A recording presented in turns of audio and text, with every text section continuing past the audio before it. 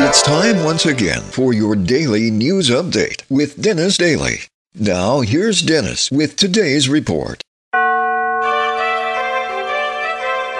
Hi, and thanks again, everybody.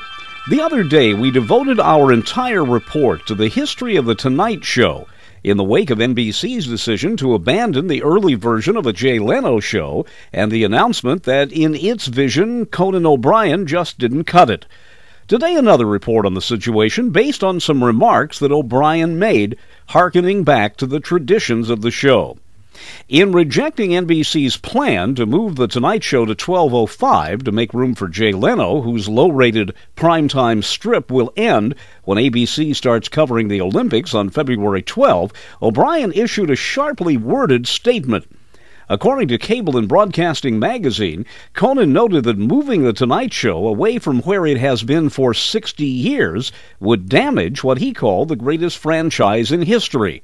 He added that the plan would have a negative impact on Late Night with Jimmy Fallon, which would be moved to 1:05 a.m. He said, "If I accept this move, I will be knocking The Tonight Show, which I inherited from David Letterman and passed on to Jimmy Fallon, out of its long-held slot."